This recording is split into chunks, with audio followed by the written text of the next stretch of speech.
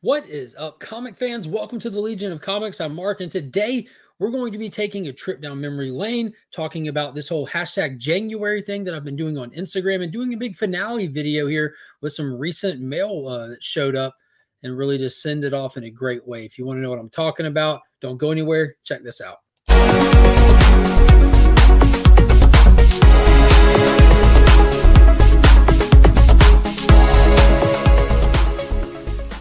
Shout out to the channel sponsors, Big Time Collectibles. Be sure to check them out at bigtimecollectibles.com or on social media.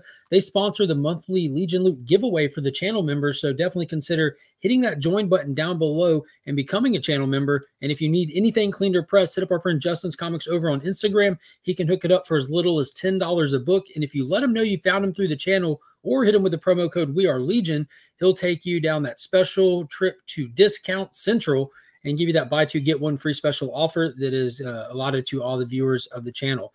So if you need a direct link to any of the sponsors, they are in the description to all my videos, as well as a link to Pop's Attic over on Instagram, where you can become an owner of one of mine or my Pop's books that we are selling for get it out of here prices. So let's get into it. I do have these open and out of the box already. We have two packages. So let's talk for a second. What is the hashtag Gianguary? I set out on a goal in the beginning of 2021 to be more active on social media in an attempt to use it as more than just an advertising spot for my YouTube channel. And one thing that people tend to do regularly over there is little hashtag challenges, which are a fun way to share books with each other and stuff like that. So I thought it'd be a good idea to take the month of January and just start sharing some of my Giang covers. And I did it by using hashtag Gianguary. So if other people participated, I would be able to see what they were posting as well, which a few people did, and it was really fun.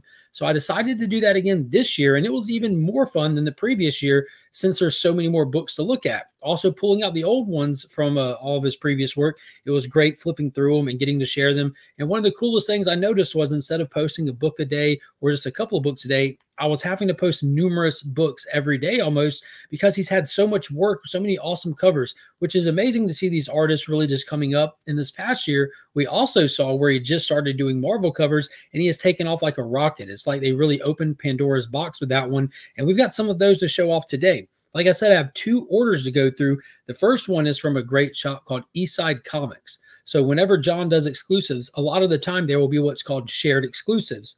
You'll have one shop that is the primary exclusive holder who does all the dealings and sets it up and everything, but then he sends allotted copies to participating retailers so that they can spread them out in an attempt to hit a bigger audience and not have to be financially dedicated in such a big way. It helps people shoulder the burden and bring more coverage to the community.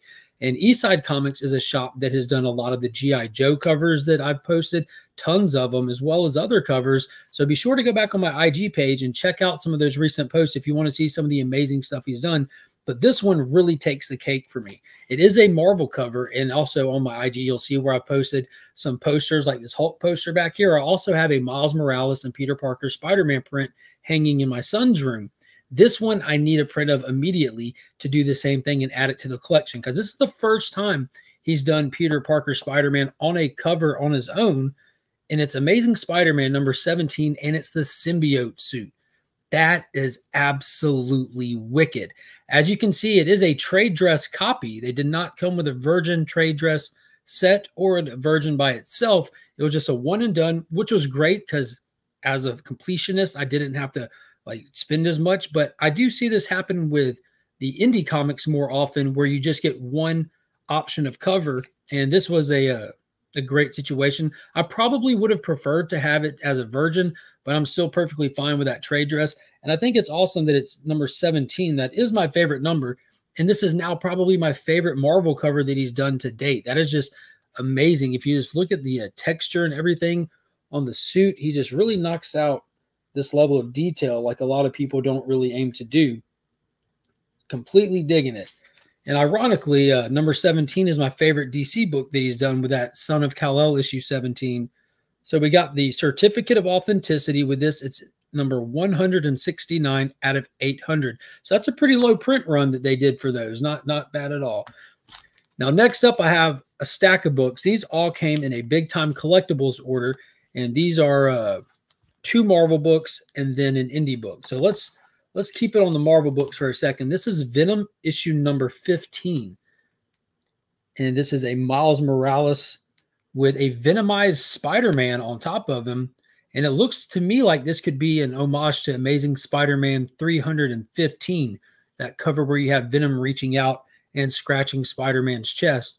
And this is another wicked one, all the level of detail that you get in those fangs and everything, all the little webs all over this Venom character, this Venomized Spider-Man, all the way down to the details in Miles Morales' mask. It's just next level. And then that one did come in a set, a trade dress Virgin set, and it's just a standard one, just the removal of the trade dress on this one.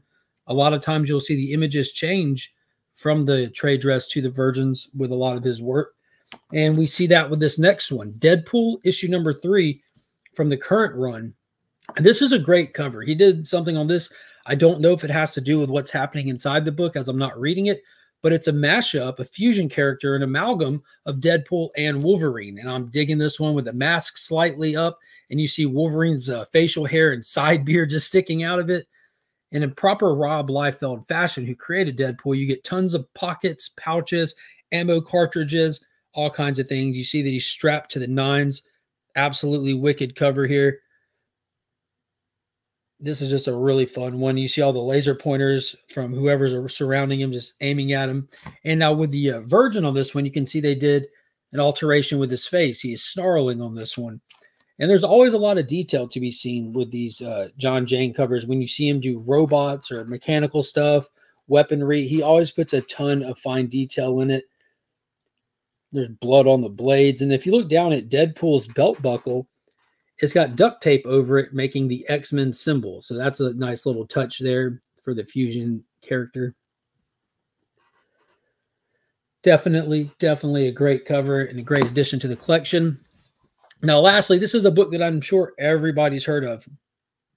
Like 2 years ago, I think it was, The Last Ronin, Teenage Mutant Ninja Turtles. They decided to tell this story, this what if, this like the Dark Knight Returns of the TMNT universe. And we found out that all the brothers and Splinter were dead except for Michelangelo, and he was this jaded version of his old self and everything. It was a 5-issue series, and John had exclusive covers for each issue from Big Time Collectibles.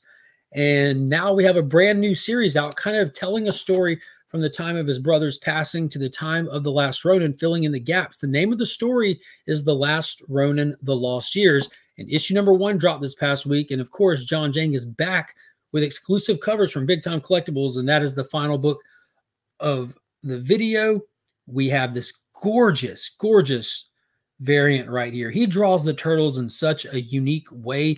He gives them like that actual turtle beat, giving them the sense of realness. All the detail is there that you would expect to see. The texture on the shell to the texture on the clothing. You see on the Michelangelo half, he has just his iconic nunchucks, but you see all the iconic weapons of his brother hanging on The Last Ronin there. A gorgeous, gorgeous cover. I absolutely love all the TMNT covers that he's done. And I even posted some TMNT today on Instagram for the January day 29. So after the recording of this, it is day 29. I'm going to try to post this video the day after the month to really just cap it all off. But leave me a comment down below. I would love to know what artist it is that really stands out to you. Who is it whose art just really draws you in? Obviously, there's tons of big names out there, but it doesn't have to be a big name. Just whoever it is that you just like to follow. You see it, and it has that X factor for you. Also, let me know which of these covers was your favorite. I got to think I'm going to have to go with that Amazing Spider-Man. That is just, I don't know what it is. I love that symbiote costume. Now we just need to get him to do Spider-Man 2099. Just fill out the set. Keep them coming. But I appreciate everybody watching. If you made it this far, don't forget to hit the thumbs up, subscribe to the channel, and consider joining and becoming a channel member. And until next time, as always, I'm Mark, but we are Legion.